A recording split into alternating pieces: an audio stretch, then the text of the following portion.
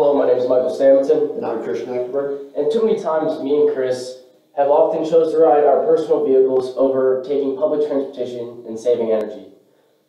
Yeah. Despite public transportation being less of a carbon footprint for each other, cars tend to be more comfortable. You can play music as loud as you want. You can charge your phone and all these other things. And also, it's just more convenient. I know where my car is, and I know where I can take it.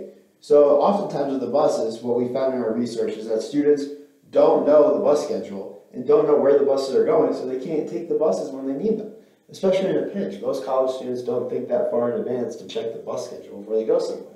So what we decided to do was put together an app for college students at Miami use. We're calling it MU Bus. And basically what it does is it's connected to your Miami account, as you can see up here. This is all the same as in the prototype in the slideshow.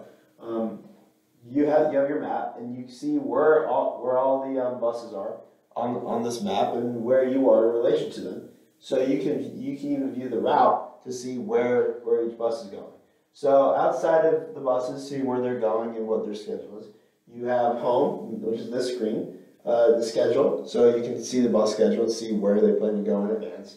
The activity, so where you've been, what your tendencies happen to be. Maybe you can make your day more efficient and use the buses less in a good way. And then there's more, where we have other functions, primarily being this seating chart here that can show where how full the buses are. So if you have a large group of people, let's say your family's coming, you can tell them, hey, we have enough room on the bus. Additionally, we want to expand this in the future into having all buses, if Michael will step to the side, go electric in the future. That's our end goal, because as efficient as public transportation is, and as much as we'd like people to use it, it's still a lot of carbon in the atmosphere regardless. So if we can make that zero, that would be even better. Thank you.